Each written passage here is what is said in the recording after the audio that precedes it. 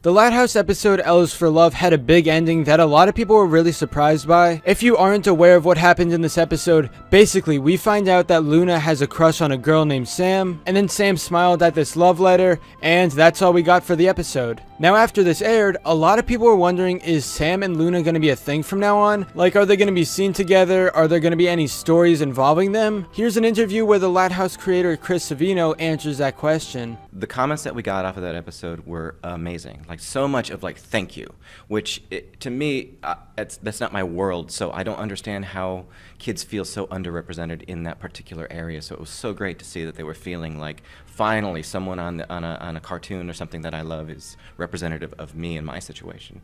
So yeah, Sam shows up in another episode. To me, you know, if we're kind of picking who gets a relationship in the show, it was really just Bobby and Lori. That's the couple that we deal with relationships. But Sam will certainly be around.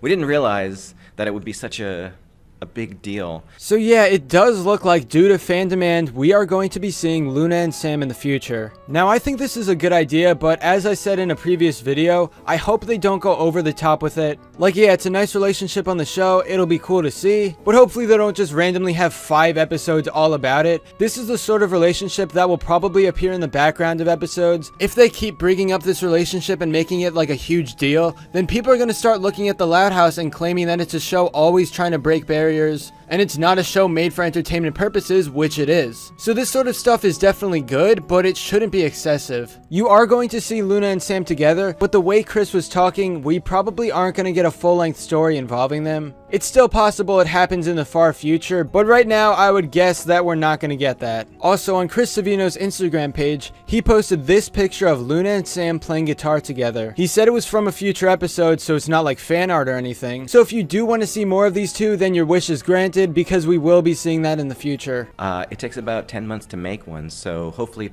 patience will pay off and people will see Sam hanging out with Luna again sometime soon. I'm sure some people are mad that they're constantly bringing back Luna and Sam in the future episodes, but keep in mind this probably won't be treated like a big deal. This relationship will work the best if it's just treated like every other relationship in the show, because it's just a normal thing now and they shouldn't make it bigger than it really is. I feel like if you're one of the types of people that are going to stop watching The Lighthouse because of Luna and Sam, then you should just watch it for the entertainment value, because at the end of the day, The Lighthouse is a cartoon and you're supposed to just watch it, relax, and have a good time. The fact that 2 girls are together doesn't really affect the story at all. It's just a normal relationship on the show. Also, if you're one of the people that will start watching The Lighthouse because of this, I also don't suggest that either, because again, you should watch it for the story and not just because it tries to break barriers. But anyway, that's all for this video. Subscribe for more awesome cartoon videos. Give a thumbs up and comment below to let me know what you think. Thanks for watching, and I'll see you guys next time.